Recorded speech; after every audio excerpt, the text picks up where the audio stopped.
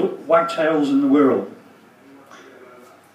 Have I ever seen so many wagtails congregating for scraps with other birds, competing with guile that this work entails?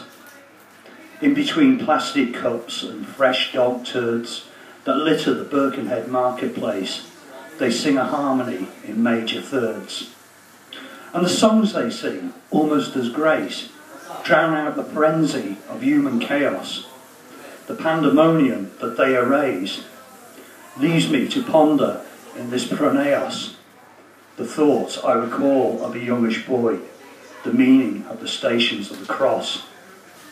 Tails flicking movement like a wind-up toy, autospasmodificationally, an overpowering infantile joy.